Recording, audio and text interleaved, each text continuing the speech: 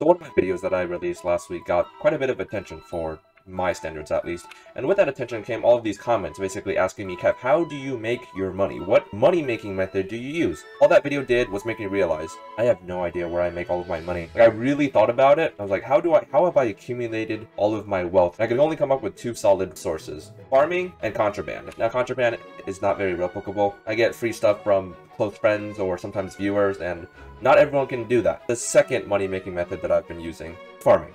I mean, farming in Minecraft, it's simple enough, right? How complicated can it be? Farming in vanilla Minecraft is pretty simple, right? You lay down some water, you till the soil, lay down your seeds, and once they grow, you can harvest them. Now, as we harvest these 4 blocks of wheat, we get exactly 4 wheat. Very simple, a toddler can understand it. Farming in Skyblock is about the same thing, except it's not the same thing at all, and it's 10,000 times more complicated. There are a few things I feel like I should explain before I continue with this video, just to make things a little easier to understand. Now over here to the right of the portal is the farmhouse. Outside you got the farm merchant. Now she sells some crops and a basic farming tool. But in here is where the fun begins. You are introduced to Jacob and Anita, who's on the second story. Now these two, they got a little bit of a monopoly. You see Anita up here, he basically sells these farming tools. He sells all these quality of life farming items that make farming just so much easier, right? And she's the only place you can go to get these tools. Auction house?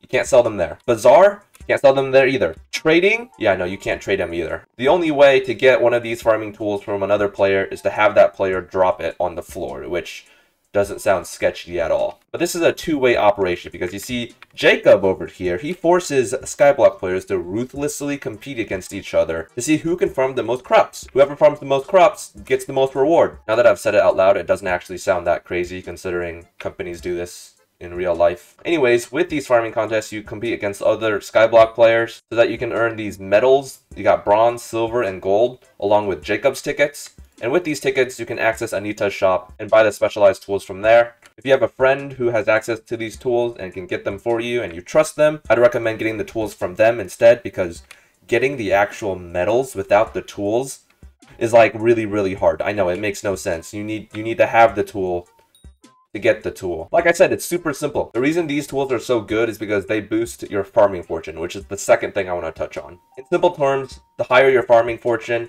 the more crops you get. I could go into a lot more detail to explain it, but then this video would be like 30 minutes. You can boost your farming fortune in a variety of other ways. For example, the legendary Elelphant Pet gives you a ton of farming fortune, especially at a high level. Anita up here on the second story of the farming house also sells tools that can boost your farming fortune. And obviously you can boost your farming fortune just by increasing your farming level as well.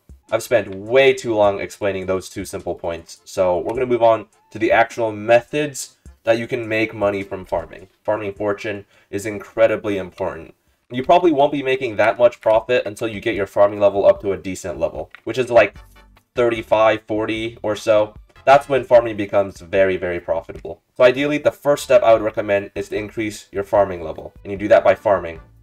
I shouldn't have to explain that. If you get a builder's wand, you can build one of these large-scale farms at the bottom of your island like I have. But having a builder's wand will allow you to build one of these farms, or multiple in a single night. And as you can see, I have put it under my island so it's not distracting. You basically just sit here and you farm.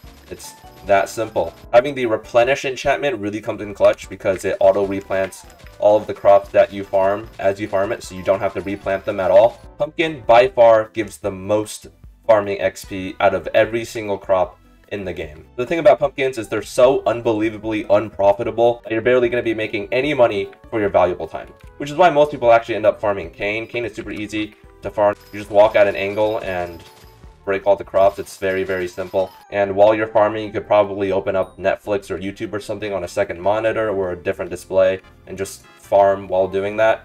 And it doesn't matter what kind of crop you're farming. Once you're done farming it, you can sell it to the bazaar. And at a lower farming level, that's probably going to be your main source of money when it comes to farming. Most crops you will sell to the bazaar, but some crops like netherwort, you'll sell to the NPC. You can also buy a epic or legendary rabbit pet, and heavily increases the rate in which you gain farming levels. And sugarcane is a good crop that gives a good balance of farming XP and profits. Once you reach a decent farming level, like I said, 35, 40, or higher, you can begin farming netherwort, because netherwort actually has the highest sale price in the game. The reason why you don't want to farm netherwort in the beginning is because netherwort actually gives alchemy XP, and not farming. So your farming level will stay the same if you farm nether wart straight away, and you just won't be getting that much because your farming level will be low. You can simply compare the prices. This is a double compacted potato. So there's 25,600 normal potatoes in this single enchanted baked potato, and you can sell it for about 31,000 coins on the bazaar. A double compacted nether wart, however, which is the same number, 25,600 nether warts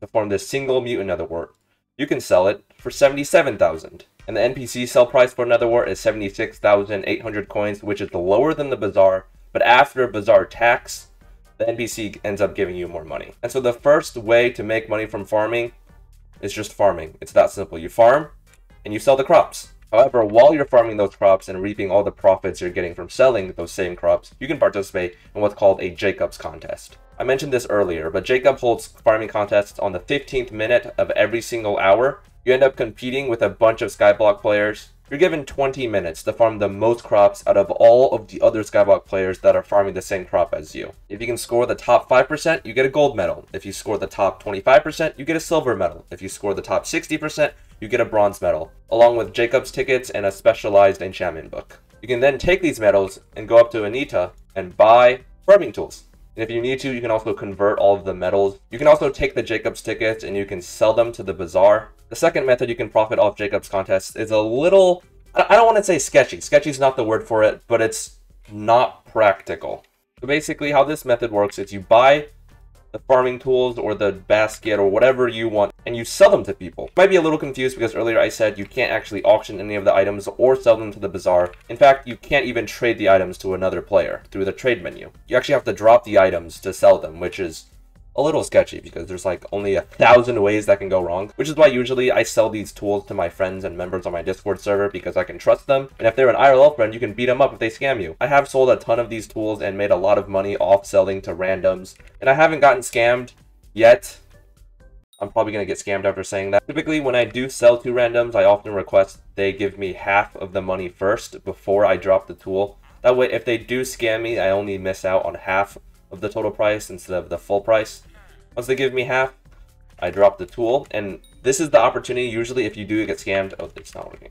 Usually if you do get scammed, this is when they leave the lobby or leave the party. But if an exchange goes well, they request to give you the other half, and you have successfully sold your Jacob's tool. So, and this is just a hypothetical situation. Hypothetically, let's say you could farm this entire row of potatoes in 20 minutes and make about 400 to 500k from it. This is a really rough estimate. Please don't treat this like they're real numbers. You could also score a gold in a Jacob's contest at the same time. You could sell that Jacob's tool that you got from the gold medal for 1,000,000 coins, plus that 500k profit you made from the potatoes. That's 1.5 mil in 20 minutes, which isn't like that's not crazy. But it's not bad, especially for some mid-game players. It's not bad profit, especially because you're going to be watching Netflix the whole time. Or you could be like me and listen to the entire Aladdin soundtrack on loop. Remember the specialized enchantment books that I mentioned earlier? You can slowly but surely collect them one by one. You can then combine them into a higher tier book and sell it on the auction house for a few 100k profit. That may not seem like that much money for quite a bit of work, but it all slowly adds up. And farming was the main method that I used to save up 90 million coins to get my full Necron set. So from someone who's actually farmed so many hours, I have to say, like, it's the easiest money-making method, right? I mean, you can do frag runs, you can do dungeons, but that all needs you to be active and using your brain power, right, to clear rooms and do puzzles. Farming, no brain power needed, which is great for someone like me. Anyways, that's my sort of guide to farming / how to make money from farming, which has been highly requested by my Discord server according to the poll that I set up this week. I probably forgot something in this video. I tend to do that a lot. Yeah, but that's all I have for you. Bye.